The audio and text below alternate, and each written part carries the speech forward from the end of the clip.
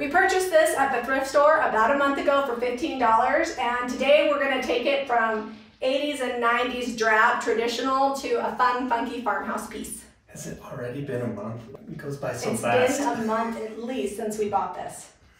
Whew. We're using saltwash on this piece and DIY paint. The last time we used saltwash, we did it all over the whole piece. This one, we're just going to do some selected areas. Saltwash gets it mixed up with paint to a 1-to-1 ratio.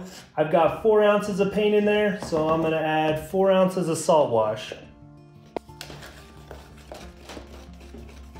When you're mixing up the saltwash, you want a nice cake batter-like consistency. It's really easy to get that. Right now, that's kind of too thick. I need to add a little more paint. My ratio is a little bit off, which is okay. It's all right to add a little bit if you need to. This DIY paint is already clay-based and it's really pigmented. I really love the way it works with the salt wash. It mixes in really well and has a really strong bond to most surfaces.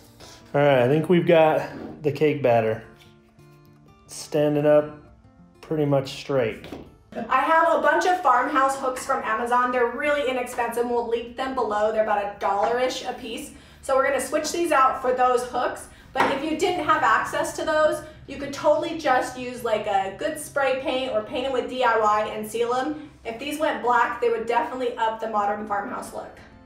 Just some lightweight spackle. We're gonna fill these holes because we don't wanna have to mess around with the new hooks not covering where they go. So we thought it would be fun to just do some random salt wash instead of an all over look, because the last project we did all over. You're just gonna stipple it on and build up peaks where you want them and do it in kind of a random pattern. That way when you put the top coat over in distress, it doesn't look like it was machined, it looks more authentic. After we complete this process, when it's about half dry, we'll come take the brush and knock down the big stiff peaks, let it dry completely, and we'll be ready for the next coat. So, I don't know if you guys saw that, but I intentionally went over Sharpie marker because Sharpie marker is horrible to paint over. It always bleeds through. If I put the DIY little black dress with salt wash over it, it completely covers it and I don't have to worry about it coming through. Jami has left me unattended and she said, hey, be random. I am trying really hard to be random. We'll see how this looks when we're done. I almost have to close my eyes to not make a pattern. That feels random. All right, so how did I do on the random? I think you did pretty good. I'm gonna add some more kind of on the top because that's gonna be like the most visible, and then come up this way, and then some more. I feel like normal wear, like across the edge of stuff is good. So, all right.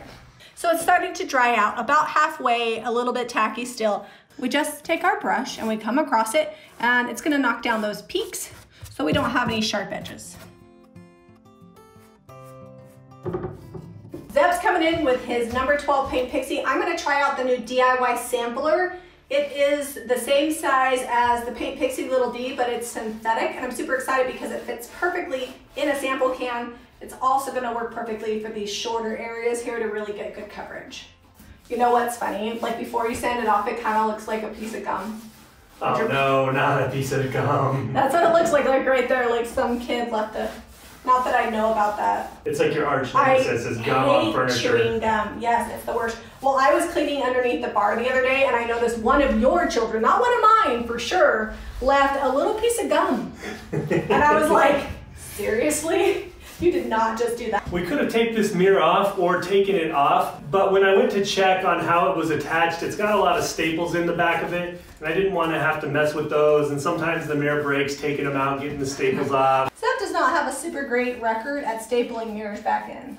You know, you got nice, neat staple line, and then one goes and get your mirror. Yeah. I definitely know that if I did it, it'd break.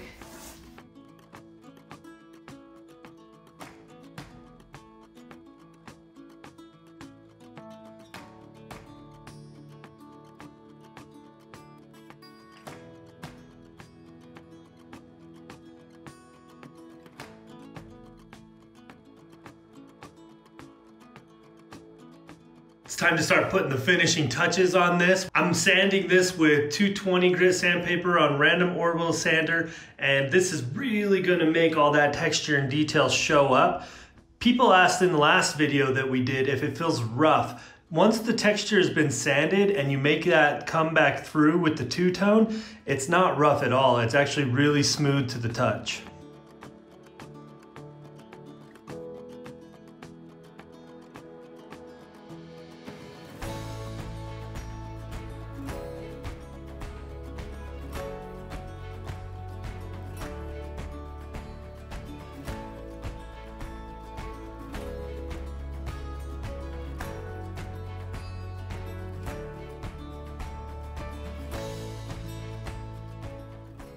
Time to put the hardware back on. This is the farmhouse style hook Jamie was talking about. It's gonna really change the look of this piece, just these two simple little hooks. These are the original pulls that were on here, and they no longer match very well with our black farmhouse hooks. So I've got this card catalog pull that Jamie's got. She orders them off of Amazon. It used to be a bronzy brass color, and we just painted it black with little black dress. So I am waxing this with DIY clear wax. Be really careful to get the sanding dust off because that black underneath is heavily pigmented. Otherwise you'll get a little bit of a gray hue, which I'm not worried about because it just makes it look older, but something to consider. We're gonna let this dry and then we're gonna hit it with the buffer in the morning.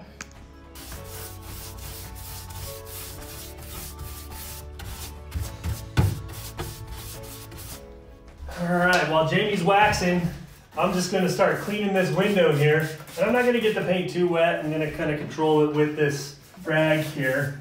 But I have a scraper. A lot of times we use an actual razor blade, but if you're worried about scraping your mirror, a plastic scraper like this works great.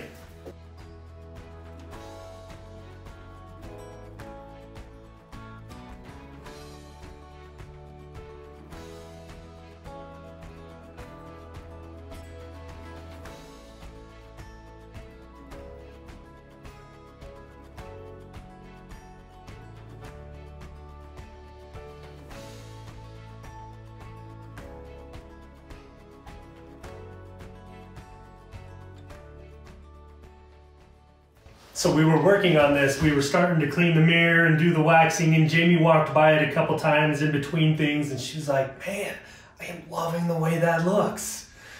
Well, you know, I like chippy paint and I like texture. And one of the key indications of like a really old piece is when it's just got that layered crunchiness to it. And I don't even know how to explain it, but it's really hard to achieve. I've tried it for a long time.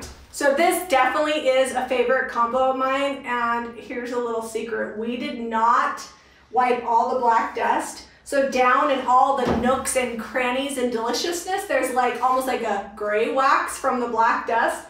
Well, we didn't even have to do anything extra, bonus. It's just nicely mixed in and stuck down in all the nooks and crannies of the salt wash. We're gonna go ahead and get this listed on our new home decor website as well as in the shop. With what's going on in the world, things aren't really selling as much in the shop as we would like. If you're interested in buying this piece, hit up JamiRayVintageHome.com. And then if you're interested in creating your own piece, you can always pick up these paint and products at JamiRayVintage.com. Be sure to give us a thumbs up and subscribe to Jami Ray Vintage for more DIY and crunchy.